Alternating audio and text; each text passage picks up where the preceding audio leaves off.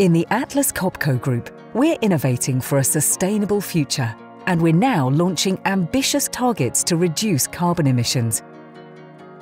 Our targets correspond to the 2015 Paris Agreement and are validated and approved by the Science Based Targets Initiative. Meeting the targets will drastically reduce our absolute CO2 emissions with the aim of slowing down and preventing impacts of climate change.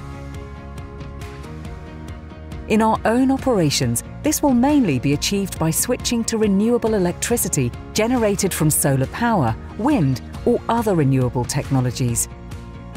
We're moving away from using fossil fuels in our operations and are switching to electric vehicles. For our value chain, a majority of emissions comes from the use of our products.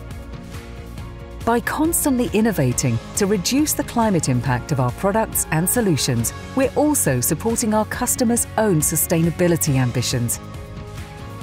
Combined with the continuous move to greener electricity and fuel, this will have a big impact.